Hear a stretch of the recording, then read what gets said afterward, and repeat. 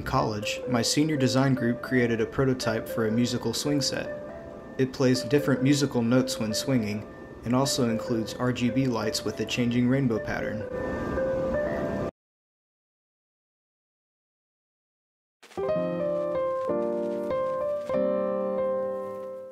Our prototype consisted of a wooden A-frame construction with a plastic enclosure to house the electronics. The electronics include a combination gyroscope accelerometer board attached to each swing, an audio trigger board, an amplifier, and an Arduino as the main controller board for this system. Here's how it works. Once the system is turned on, the electronics initialize and prepare to read each swing's angle. There are 6 different notes that could be played overall and are assigned to both swings. Certain angles correspond to a note. The Arduino is constantly reading these values and adjusting the RGB strip colors accordingly. Also, the moment that a swing reaches the angle for a note, a digital trigger is sent to the audio board, which has these notes stored on it. The note is played for this angle, and this could happen for both swings at the same time. This cycle repeats throughout the swing's operation. Here's a block diagram of the components.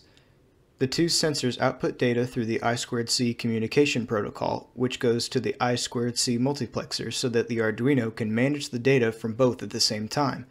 The Arduino utilizes libraries for these sensors and the multiplexer to turn this into usable angle data and decides when the note should be played. The wave controller receives digital triggers, one for each note, and passes them through the amplifier and then onto the speakers. All the while, the Arduino is mapping the angle data to the RGB strip, gradually changing to different colors of the rainbow. Our frame was built as a traditional A-frame swing set, minus the extra bracing on the legs, and also the fact that we couldn't anchor it since it was not meant to be a permanent structure. That's why you can see it start to tip on me in the beginning of this video. The plastic enclosure was mounted to the side with a few wood screws, and the gaps around the cable were sealed with silicone. There are also a few buttons on the front of the panel, but only 2 were wired for the prototype, volume up and volume down. With a few superfluous purchases, our total cost for the prototype was around $762. The electronics alone accounted for $462. With some refinement, better planning, and more research, this could easily be reduced in the future. I have more information about some changes I could make on my blog, link in the description below.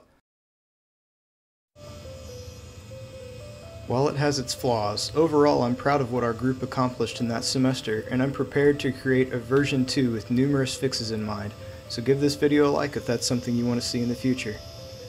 Thank you so very much for watching, and I'll see you in my next video.